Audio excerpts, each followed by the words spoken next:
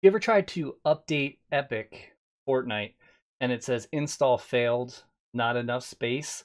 This video is going to go ahead and show you what you can do to go ahead and fix that. Simple as that. So that's what we're going to do. We're going to get your Epic fixed and get you in the game.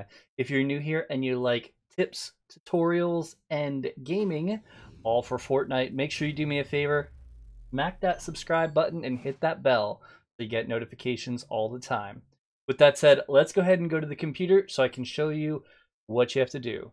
And this is also going to apply to other things as well, not just the computer.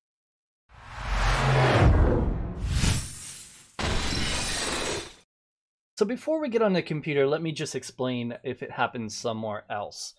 On the phone, you want to go through and basically make more room. So you basically have too many games and you need to delete some. By going through and deleting some of your apps or photos or videos, things that take up a lot of space, you'll make more room for the game to be able to update. If you're running an iPhone, it would be under Settings, General, and then iPhone Storage. And you'll be able to go ahead and see what takes up the most space, because if it doesn't take up a lot of space, it's not worth deleting, because that's not going to really go ahead and get you fixed. So with that, if you're having a problem on PS4, Xbox, Switch, and it's saying install failed, not enough space, what you want to do is, again, remove something to make space. Usually it would be a game.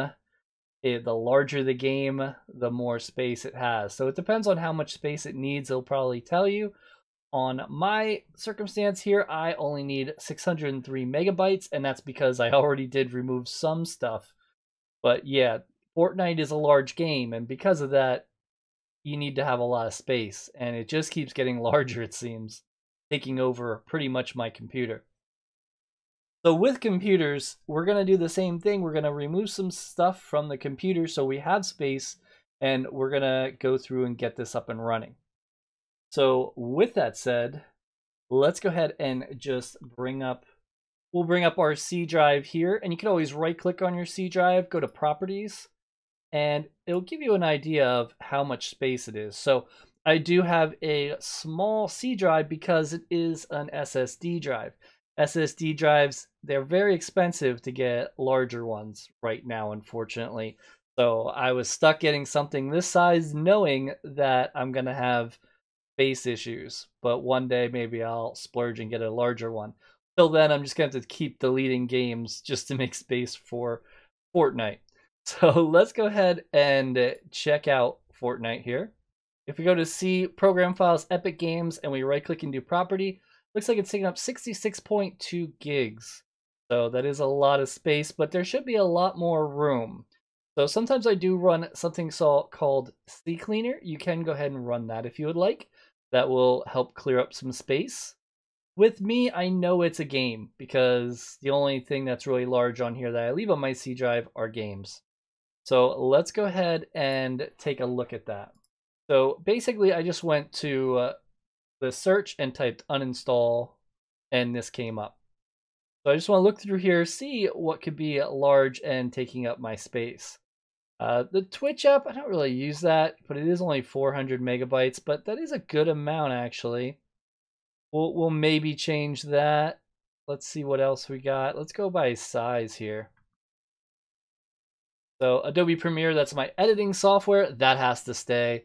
Adobe After Effects, I haven't used yet. I want to, but I haven't yet.